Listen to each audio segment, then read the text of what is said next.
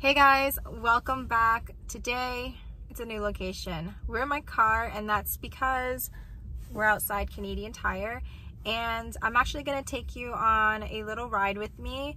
I'm going to pick up some supplies because we will be upgrading my IKEA cabinet.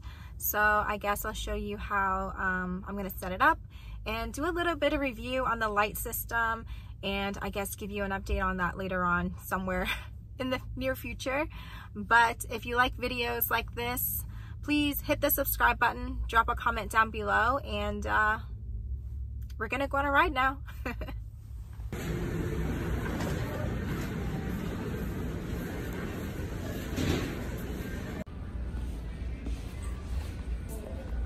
Okay, so I'm gonna pick up some zip ties.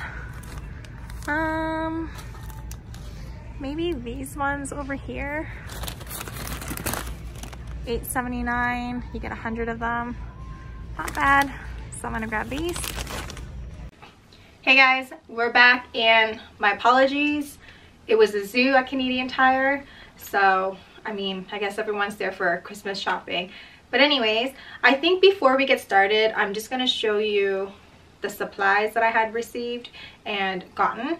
So half of my stuff was purchased through Amazon, and the other half was at Canadian Tire. So you saw that I picked these guys up, zip ties. These will come in handy. This Gorilla 2-part epoxy glue. So these are going to be used for my my magnets that I will be attaching to the grow lights. Now, with regards to the grow lights, I actually have 2 grow lights. One of them was sent to me for review, and so far I'm kind of, I don't know how I feel about it, and that's just because it is purple light, and you know how I feel about purple light in this room. But we'll see how it goes, because like I had mentioned in my previous video, red and blue is supposed to stimulate leafy greens and for it to grow a little bit taller. So maybe it'll be good for some of the plants that are more juvenile. I did, however, already purchase these other lights that ideally is probably what I'm going to end up using after I use the ones that were sent to me. But let me show you what they look like.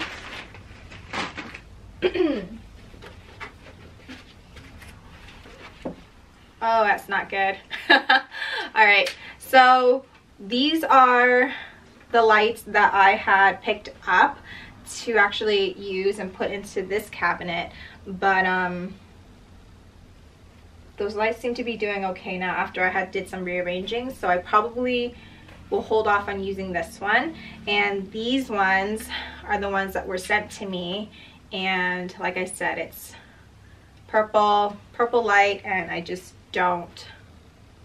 don't prefer it. But I mean, I'm here to do a review, so I guess I'll have not so cute aesthetics for a little bit. My apologies.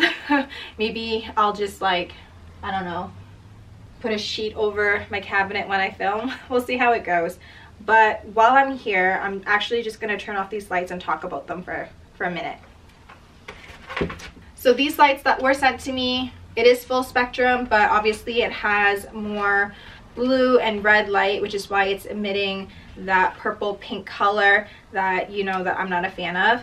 It is just one cord, and there is a switch on the bottom to turn it on and off. Today we're not going to be talking about this guy, although I will say it's a little bit cumbersome in the sense that you have your cord and it attaches onto the battery, and then there's another cord that attaches to the outlet. This to me is a little bit cumbersome because, I mean, where are you gonna put this? You're gonna have to like mount this to the bottom of your cabinet, because leaving it inside the cabinet, if it's very high humidity and you know, you accidentally spill some water on this is gonna be a problem. So that's my 2 cents on this. But otherwise, the light is great. I like the color of the light. It is full spectrum. The only thing is I think it's actually almost a little bit too strong because it is 100 watt, whereas this one I think is 45. Yeah, it's 45 watts. so not as bright, but you're getting that purple look. But I guess I'll review both of them later at another time. But today is about this guy. So let me just put this thing down. So this one, like I said, it was given to me to review, and it's like the perfect size to fit right underneath here.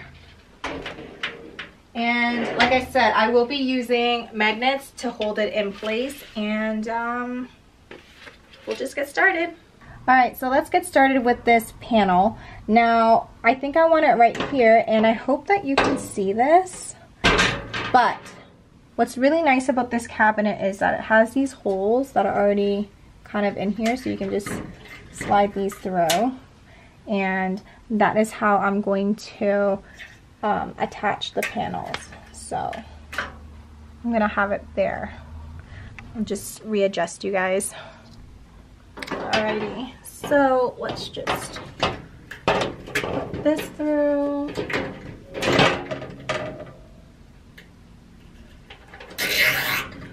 And I'm not gonna pull it in all the way, just so that I can see how tall or how much I want it to hang down. But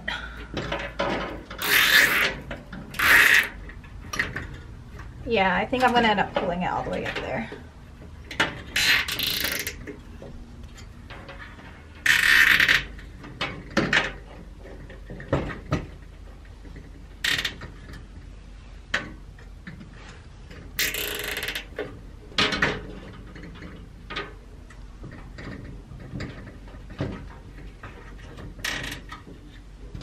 Alrighty, so there we go. So the panels are on. I'm happy with the height. Like I had mentioned, the shelving unit isn't here yet. Personally, to be honest with you, I actually thought that the shelving unit was coming with this, that it was a part of it, but it wasn't. It was separate. I need to learn to read. But anyways, we're gonna talk about these USB desktop fans. These are AC Infinity. I purchased them off Amazon last year, and these are the same ones that I had used in this exact cabinet. It's quiet, it does the job. I have no complaints. It's going back in.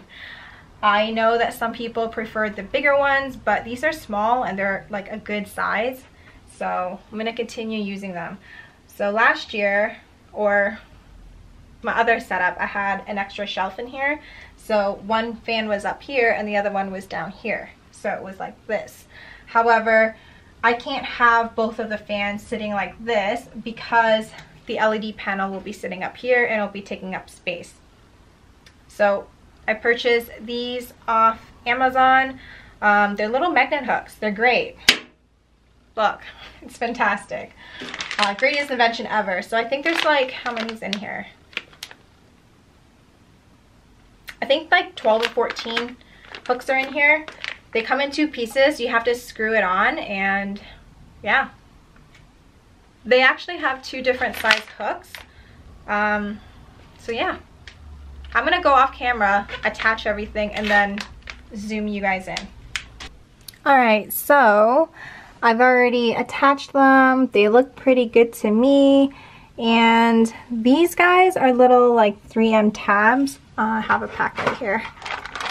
I also got these off of Amazon. One side it's sticky, the other one has like little tabs, and you just stick them on, and this is how I'm going to keep my cords tidy. And I'm gonna go ahead and turn it on now. So this is what it sounds like on low. This is medium. And that's high. I think I'm gonna keep it on medium. It's not too loud, and it has enough, you know, air circulation and airflow here. All right, so now that the fan is on, the panel is on, we have lights. This will be placed right underneath here with the cord on this side. And that's just because the USB cord for the fan is in the other corner. Now, I know some people like to drill holes into the bottom of their cabinet, but I'm not doing that. The reason is because these actually have like the corners are cut off. So I'm actually able to wedge the cord right in between and slide it through into the corners, and you won't be able to see them. So that's the reason why I'm not doing it. Now I want to make note of something. These lights, as you can see, I've attached it with the 2-part epoxy glue, and I put the magnets on, but I want you to know that it does take 5 minutes for it to dry and 1 hour to actually cure. So my suggestion would be to do this part first and then finish setting up your cabinet or go eat or do something. And I also want to mention that one magnet isn't enough. You kind of have to attach the second one, and then that'll be enough to hold it up. So I'm just gonna put that here and finish putting everything away and start tucking things away and turning it on. So I'll be back. All right, so we have the lights in. It is running kind of pink. Not a fan, but I mean, it's not too bad. So I guess I will put everything together and show you the final product. Alright, and this is the final product. The fans are in, the panels are in, the shelving system is in, and we have all my plants in here. Now the reason why I didn't keep the light on is because you wouldn't be able to see all this. So now that you have, I'll turn on the lights. And as you can see, it's very purple. You guys know how I feel about that, but in any case, I think it'll do my plants some good. So this Florida ghost, I think, will become more ghostly now that it's closer to the light. I have a couple of cuttings that need a little bit of help, so I think the blue and red light will assist. And obviously I have my moss poles back there, my Escalito, my Squamiferum, Milano. I think a Glorious is down there somewhere, and a Splendid. And the reason why I have my Gloriosums in here is because they don't like to have too much light. So I'm going to have them here for now to see if they'll fade in color. If they do, I will move them out, but for now it's looking pretty good. So yeah, I hope you guys enjoyed this video. If you did, please hit the subscribe button, drop a comment down below, and give me a thumbs up. And I'll see you guys next time. Bye!